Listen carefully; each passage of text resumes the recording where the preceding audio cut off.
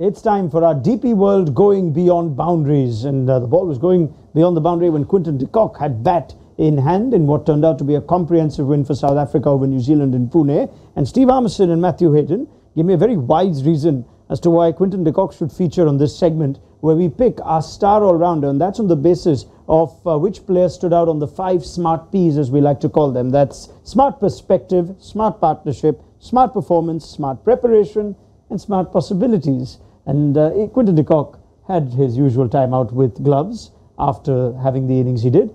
But that is not what we've seen throughout this tournament, Harmy. So is he a contender for a unique reason today? Yeah, he is for a unique reason today, because he is an all-rounder, but he hasn't been the all-round package in this tournament so far. He's just been the batter who sat and sort of mixed some drinks and sent them back on. This time, I think Henrik Claessens must have said to him, right, I've done it twice, now get your pads on and you go and do it. But he was the all-rounder today. Yeah, I mean, you couldn't possibly have 3 games in a row where Quinny gets 100 and then doesn't show up on the field. So I guess it's a bit rich, isn't it? Yeah. Get out there, mate, and have a proper bit. Yeah, earn your money.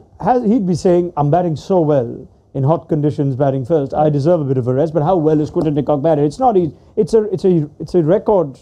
A joint record now with Sangha to get 400. Yeah, well, look, we forget just how hard it is in the conditions because of the heat. Little bit of pressure in terms of altitude up there where they're playing today in Pune. But just generally speaking, you know, the way Quinton de Kock is going about his performances, he's in complete control. Yeah. He's owning this World Cup. Definitely. Simple as that. Definitely. Yep. I can think of 1 or 2 captains who would have been upset with the substitute fielder coming on, but I'll leave that one there. Oh, yeah. There's a long list of them.